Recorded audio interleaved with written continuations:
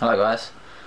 I've just been watching some stuff by a guy called Jacque Fresco, actually, who I'd highly recommend anyone to listen to. He's been very interesting to listen to indeed. And something that I feel is almost bizarre that I've only thought about in the last few months since listening to him, but I haven't thought about it before. And I think most people don't. I think it goes over most people's heads, but it's something important to realise is that he pointed out to me that we don't create solutions to problems. You know, watching him made me realise we don't create solutions to problems. We just sort of make laws and hope for the best. At one point he's talking about a system of making solutions. You know, real solutions to real problems. Like, he's referring to, there's often stories every year of children outside schools being hit by speeding cars. You know, which is a kind of sad fact. You know, that child never really got to live a full lifetime as such. You know, they had that opportunity taken away from them because someone was speeding. But all they really do is they write the word slow in paint on the road and then make it illegal to speed there.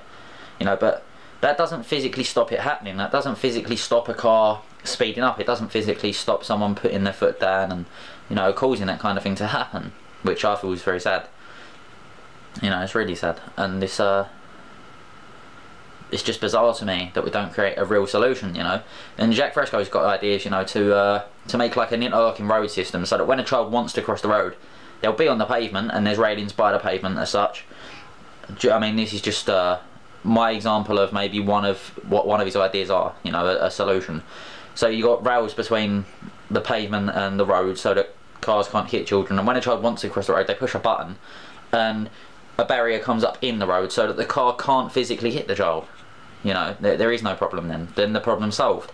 Or at one point he's talking about cars that slip on icy roads. Well, and then what do? We wait, and it takes ages and people have to put the grit salt down to melt the ice on the road. Well, why don't they make a form of tarmac that's always got a high level of sodium, you know, or grit salt the roads all the time? And then when the snow falls there wouldn't be ice for people to slip and slide on. You know, so what I'm really trying to say is people, I feel, can benefit from realising that we've got to create solutions to problems rather than creating laws or just talking and hoping for the best.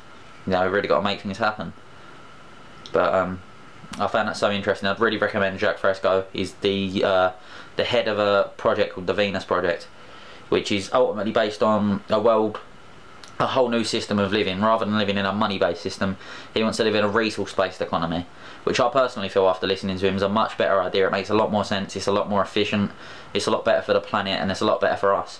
And if it's better for the planet, you know, it's better for our well-being too, because our well-being and the well-being of the planet are completely connected. There's a relationship. The planet is our environment. So if we fuck with the planet, we're fucking with ourselves. You know, because the planet provides everything we need for life. It's really interesting to listen to. I'd recommend a video on YouTube called The Venus Project, The Future by Design, and that's with Jacque Fresco, and he talks through his Venus Project and the resource-based economy for about an hour. But please do go and watch that, it's interesting, and if we don't all talk about these things, you know, no solutions will get done really. The solutions to these problems won't come up, things won't be done unless people really talk about it and spread the awareness, you know. So, peace, love, respect and good intentions to everyone watching, and thank you for watching.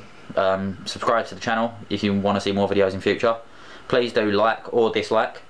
I've got nothing against someone disliking my videos. If you do dislike it, please do dislike it, it's fine. You know, that's how you feel, and I'm all for people expressing how they feel. And I'd encourage anyone else to make their own videos as well. Okay, peace and love.